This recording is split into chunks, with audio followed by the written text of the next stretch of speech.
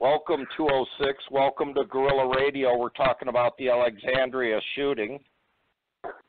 Austin, is David Malekar. How are you? Mr. Malekar, good to have you, buddy.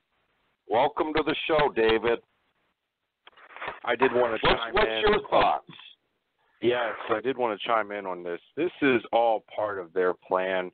They have created such a divide through the mainstream media over the last 8 months and even further during the 2016 election. They have been creating this mindset to the masses that worship and watch the mainstream media and think that it's the absolute truth, that anyone that is not having this extremist, far-left SJW, fourth-wave feminism ideologies in their mind, they consider all those people a white supremacist, a Nazi, any derogatory term you can think of that is not relevant. I mean, as you know, obviously as a Native American myself, I have had people call me those things as well, and it's absolutely absurd. It's like, are you blind? Can you take a look for me and tell me how this Native guy who's against oppressive government is a white supremacist? Like they're doing is they're conditioning everyone to split. So they've been very successful, as you can see. So now we have this shooting. We've got all these other Antifa and these rallies, like most recently with the anti-Sharia law rallies that was going on across the country. In Seattle, it was a madhouse. They were attacking people that were standing up for the rights of LBGT. They were standing up for people, for women.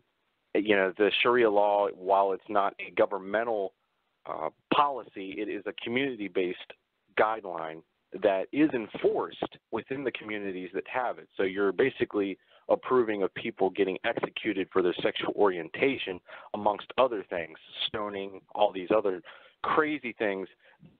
Normal people from the Islamic community don't approve of, and when they come to this country, they're escaping from it, and they don't want to be, face that here.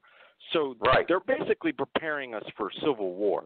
They've created the divide where it's left versus right, and they're forcing people to take a side. Like, you don't have a choice. You're being forced into a side.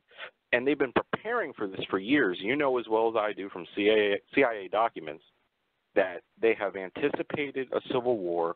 They've been intentionally creating this divide on purpose because it takes all the attention off of them. No one's paying attention to the neocons and dem hawks in office. No one's paying attention to the cronyist bankers that are influencing the politics. Everyone has forgotten about the elite that has been dividing us, and we're attacking ourselves instead of attacking them in this moment in time in history that all of us should be united against them, considering how much has already been exposed. We know about the deep state. It's common information. There's no reason why we should be attacking and killing each other than for them to say, you guys need to be divided, fight each other, kill each other off, and then we'll swoop in and save the day with more surveillance state, with more militarized police state, more government. You're going to be safe under us because you're a bunch of cattle that can't handle itself.